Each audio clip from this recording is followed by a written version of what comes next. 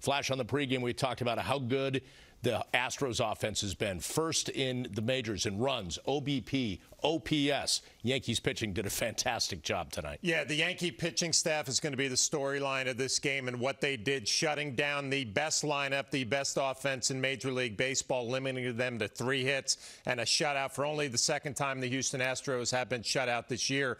But I think this win and this game can remind a ball club on what they can do and what it's supposed to look like. We talked about the pitching from Cortez to Litke to Chad Green to Loizaga finishing it up. But as a lineup, 12 hits. They had traffic all night, a couple of big doubles from LeMahieu, from Gardner, and they played good defense, especially DJ LeMahieu. This is a win when you go into that clubhouse where you start feeling good about yourself, not only because you won a game, you beat a really good team and you played a well-rounded game. So this is a great way to start off this series.